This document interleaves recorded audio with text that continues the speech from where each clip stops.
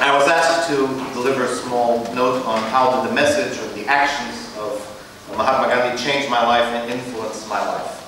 I think I could point to three main aspects and how they shape the person I am or the person I would like to be.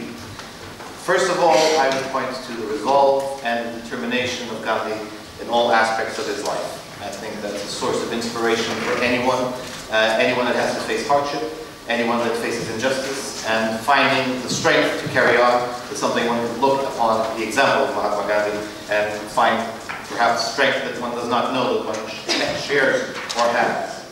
Secondly, the pursuit of certain shared values.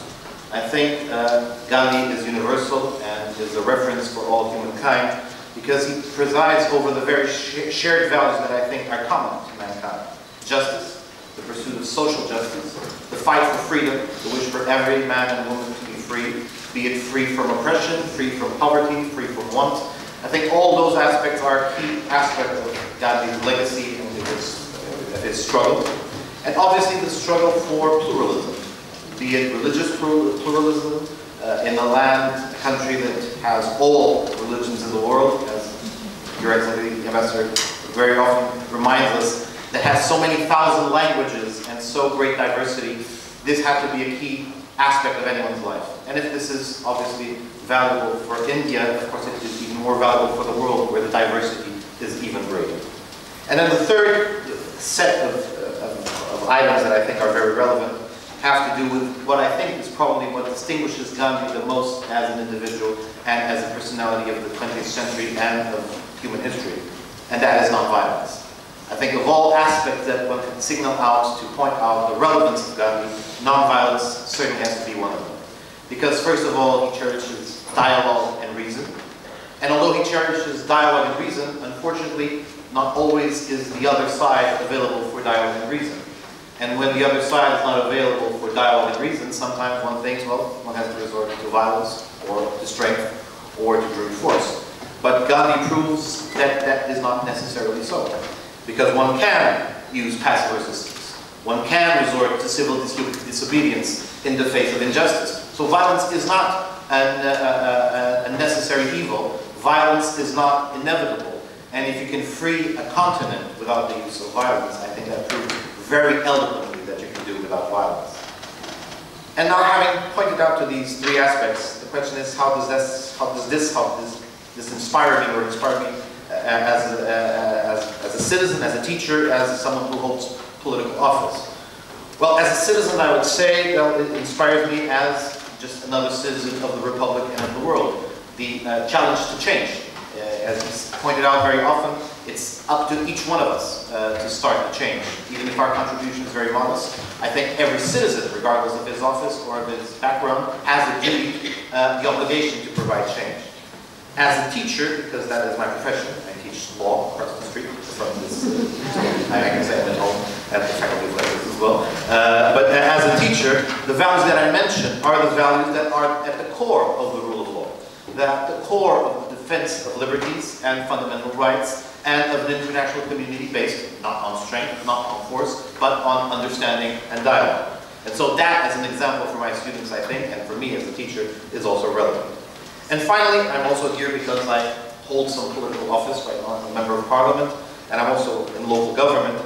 And I think what I already mentioned, change is important because there one can enact change, one can do more for change, but one should be guided by the principles that should orient change. And there I think that the values and the philosophy of Mahatma Gandhi in what regards public service, service to others, not just change, because change in itself is not necessarily a good thing when we're changing for the worse. Change oriented by values and change oriented by the need to serve the others. And finally, I didn't mention this earlier, but very recently something that is embedded in the thought and the philosophy of Gandhi is also particularly relevant to all of these of my several hats as a citizen, as a teacher, as a political office holder.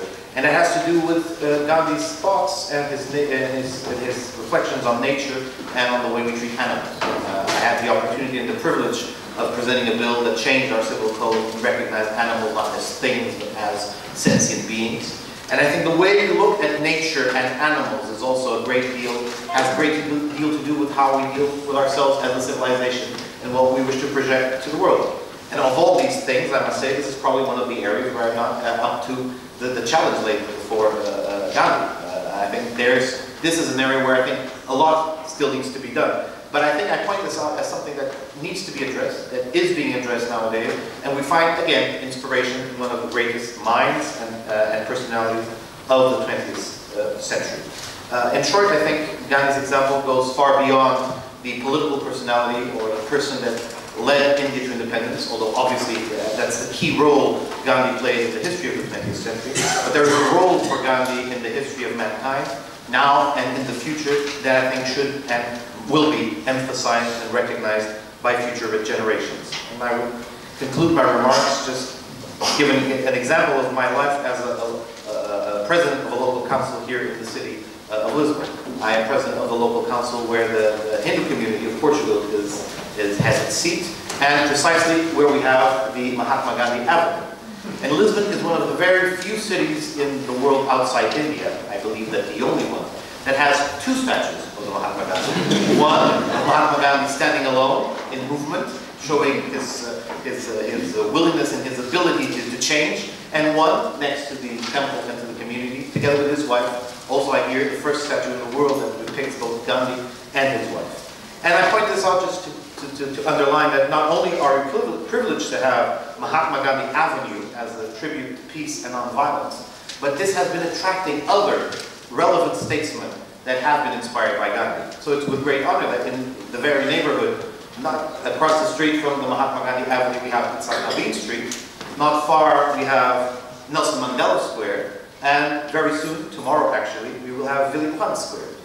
So Nobel Prize laureates, something that Mahatma Gandhi never ended up being, for the reasons we all know, but something that the Mahatma Gandhi never needed, because if I think something would honor, or someone would be honored, it would be the Nobel Prize to have Gandhi as its recipient, and not necessarily the other way around. And I think this proves a great deal about the dimension of Gandhi and the way he should and does continue to inspire.